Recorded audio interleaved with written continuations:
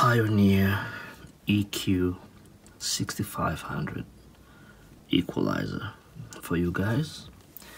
So I want to walk you guys through the equalizer.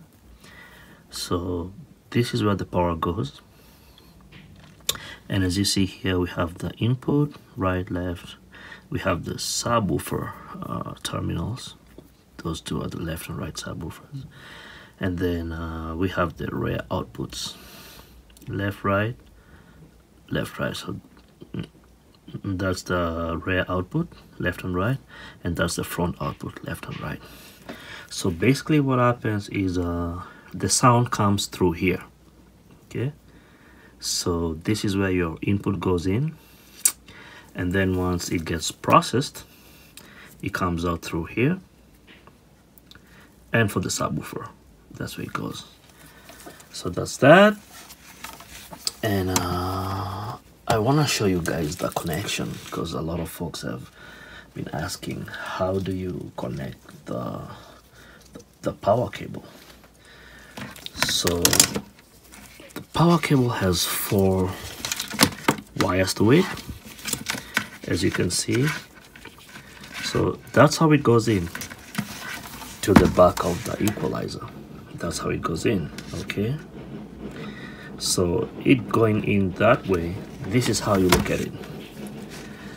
The bottom left of your left hand side is the ground cable.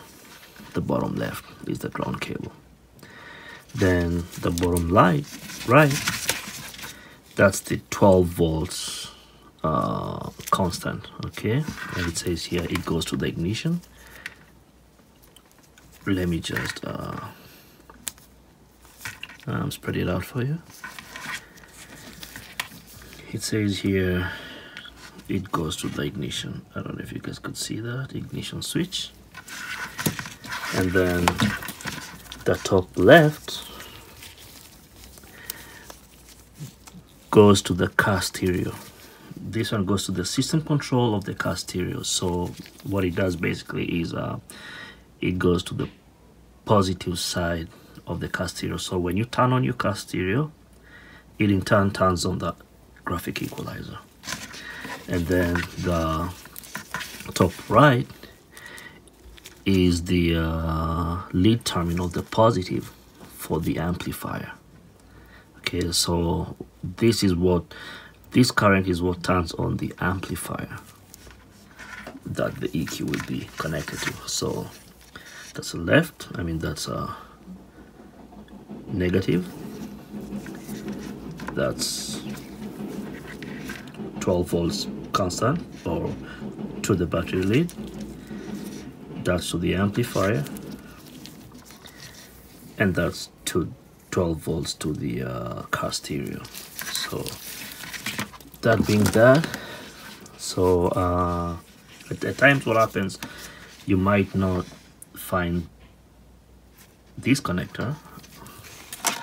What you could do is, when you check the power supply of a desktop computer, it has this connector. So any older desktop computer that's not working, you could check the power supply and you'll be able to get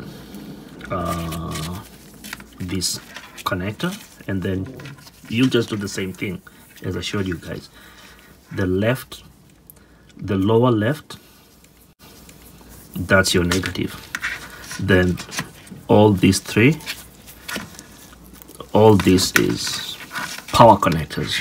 Okay, so that's to the battery lead, that's to the stereo, and that's to your amplifier. And to show you guys that it is working, I will connect this connector that I got from the computer power supply. Okay, so connect that to the negative. There we go. And the lower right, that's 12 volts power, and all this is, you know, 12 volts, so I could just wire them together, okay, and then connect that to the positive side. So when we flip the EQ around and we want to test it, this is what we get. Let me turn off the lights for a while, for a little bit. Give me a minute. Turn this baby on. Bang! See that? Right there. You have the EQ 6500 powered up. So you could change the illumination with that button. You get the green, you flip it back, it's orange, and you could turn off these lights by that button right there. Boom. Now this button here, this is for the subwoofer.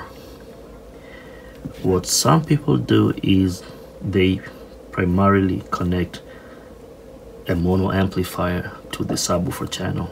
So when you tap that on, it cuts off the subwoofer, and when you tap it back on, your sound comes back on the subwoofer. And these are the controls for the subwoofer, okay?